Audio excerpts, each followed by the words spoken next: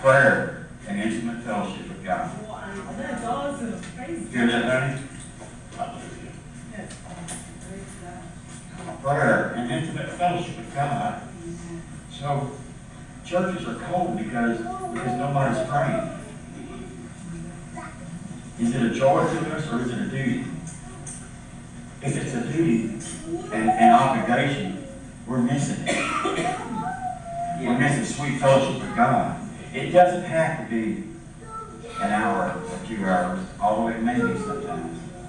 It may just be, God would rather have 5 minutes of our heart offered up to Him in fellowship than that 5 minutes plus another 55 minutes of well, okay, it's, I got to pray long, because it's so, because I got to be spiritual, amen. What is spiritual is offering God prayers and offering from our heart, from our heart, face to face with Him, glory, Lord of Lord, in intimate communion with Him. I used to come in here and pray in the mornings, and for maybe my motive was a little wrong for see how long I could go, and then sometimes it was the Lord prompted me to go more long, and sometimes I had to confess that it was out of a feeling like, well, I got to be spiritual, I got to pray long, and so maybe an hour of that was spiritual, and the other 3 hours that I went were just I could have been out reading the Word or doing something else. He wants that fellowship with us. So everything depends on prayer. Everything in our life. Discouragement and defeat comes because of little prayer. Amen. And we have to be on guard, not to let busyness get our time with God. Amen. I haven't prayed long in the mornings for a long time. But I've given Him, I give Him what's from my heart. Amen. I'd rather give Him 30 minutes of prayer in the morning from my heart than to drag it out. And have an overkill that means nothing to Him, that doesn't bless Him, that is really not an offering. Amen. Now there may be times when the Lord draws us into long prayer, and that's where we need to be sensitive with the Holy Spirit and obey Him. Amen. Kevin, if it's too hot back here in this place, you may need to turn the air on back right on. Would you check the pictures, please? Because I had the heat on back there. It's warm enough. But everything depends on it. Our victory in the day. Our victory over temptation. Our victory over the enemy trying to shoot darts in the back, So A.W. Tozer said this: the true Christian experience is direct knowledge of God. It is intimate fellowship with two personalities, God and individual worshiper. I like what Watchman Nee wrote in his book I'm reading. He's talking about letting God have His way, being a normal Christian. And when Christ came into our life, two people now occupy this house. Somebody's got to move out, or there's not going to be anybody getting along with each other. It's like two women in the kitchen. You know what I'm talking about, women? It's like having maybe your sister or somebody come and stay with you for a while. And they just kind of let it. After a while, there's like a honeymoon period there, and it's good fellowship. But then after a while, you start getting on each other's nerves again. Somebody's got to go. It's necessary for peace to be there in the house.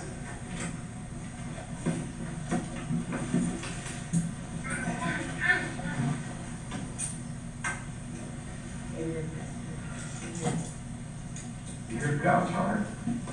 Somebody talking about, and it can't be Him.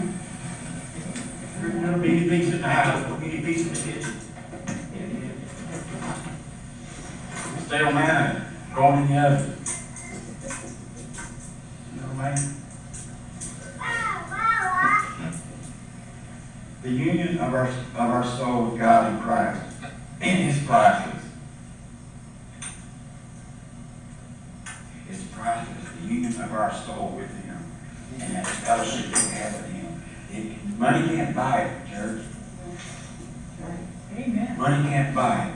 It's not worth letting things come and get our day and everything under the sun will. But we have to, the Word says to guard our hearts with all diligence.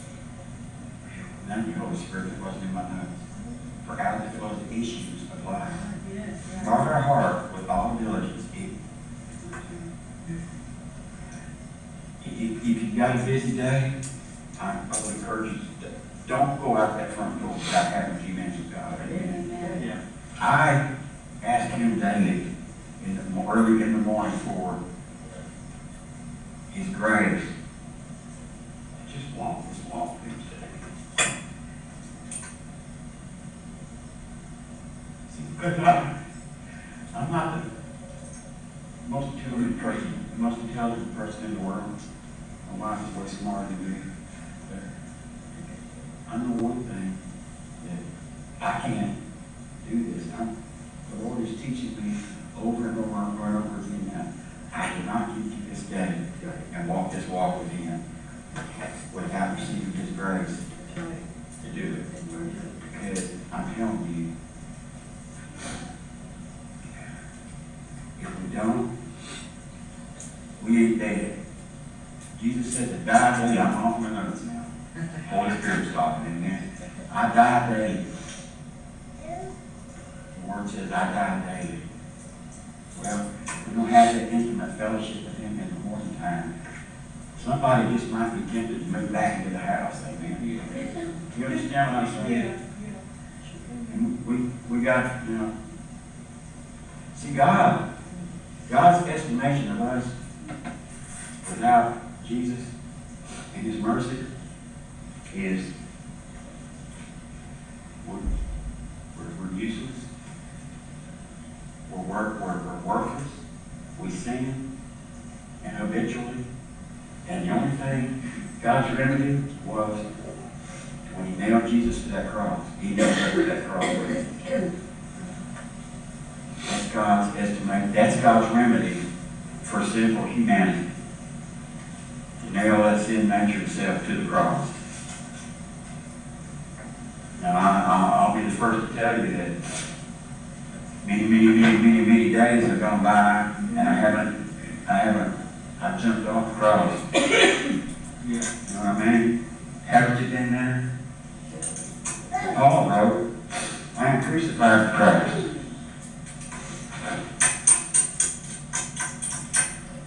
Yet not I. Christ lives in me. So, God wants us dead. Amen, Joe? God just wants us dead. Unending to ourselves. But we go kicking and screaming, don't we? Well, prayer is a good remedy for keeping them staying on the cross. Amen. But the good thing about it is that we didn't stay on the cross with it. He rose. Yeah. And we rose with Him. Praise God. Hallelujah. The Word says that sin shall not have dominion over us. That's right. How do we overcome these things that beset us? Well, before we study between Romans 6, I'm still off my notes.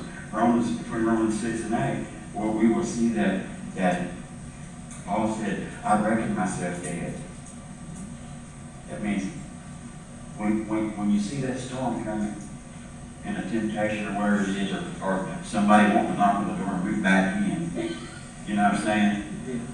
Yeah. Reckon that person dead. Well, you wouldn't let a dead person back in, would you? Things would get kind of stinky. Amen. Amen.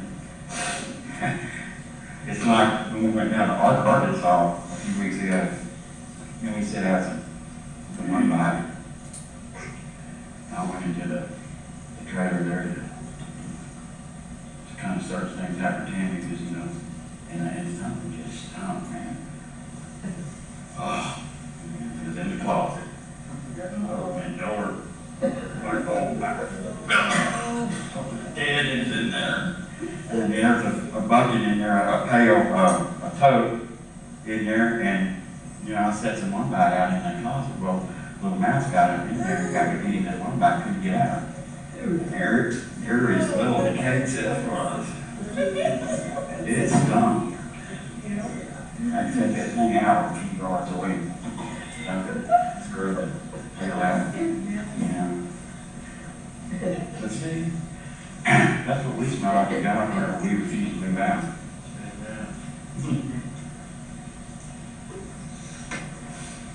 So, it's a daily struggle though. And if we don't, back to the prayer, if we don't find that point of intimate fellowship with God in the morning time early, David wrote early hours singing. Early. See? Now, here's some wrong attitudes about prayer, okay? When all else fails, it's time to pray. You ever been there? Yeah. Oh, that one stings. When all else fails, it's time to pray. No. It's time to pray right from the get-go. Because if we wait till all else fails, then it's the dead man trying to do it himself. You know, got a zombie walking around trying to do the will of God. That don't work, does it? Amen. But we must not receive the modern trend of seeking God just for His benefits. Here's another thing that I see in the body of Christ that's messed up. Like us, God wants to be loved for Himself and not for what He can give. Right? So, anymore, I don't pray for God to meet my needs. It's okay to, but I just thank Him because I know He already does. He already has, amen? So, He wants us to know that when we have Him, we have everything. And when we have Him and everything, we have all the rest, amen? Seek ye first the kingdom of God and His righteousness. Everything, all these things extra will be added to us, amen? But why do we go so many times praying first the extra? Matthew 6:33, like I just said. Seek ye first the kingdom of God. First. Should we not just thank Him and not beg? Amen. I think that's the essence of faith. I thank You, Father. You know my situation. And Lord, I thank You that Your grace is sufficient. Amen. Okay. In this country, we have become so self-seeking that we, the church, have taken on the idea or creed that God has become our servant instead of us being God's servant. That's A.W. Tozer talking about. So many of us are using God, and I'm not saying you people are, I'm just saying it's a common thing, I believe, in the body of Christ. Using God to get a job. Using God to get saved. Using God to get peace of mind. Using God for success in business. And at last, using God to provide heaven.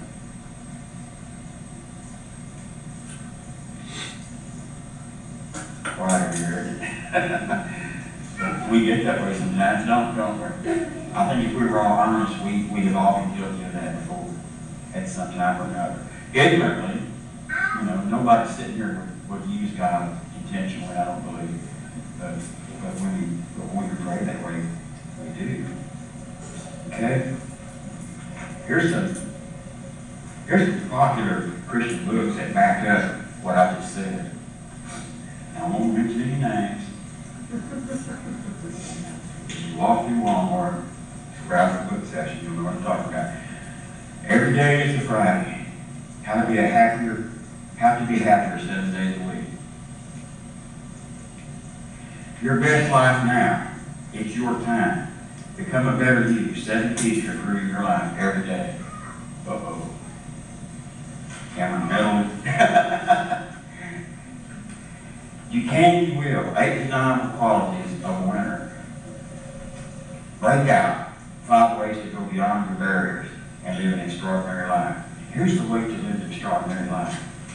Meet God in the morning in prayer and fellowship with Him. Seek Him for who He is, the God of love and His tender mercies. Amen.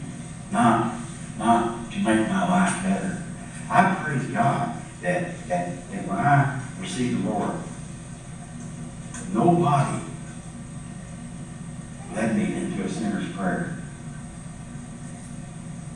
I just simply believed.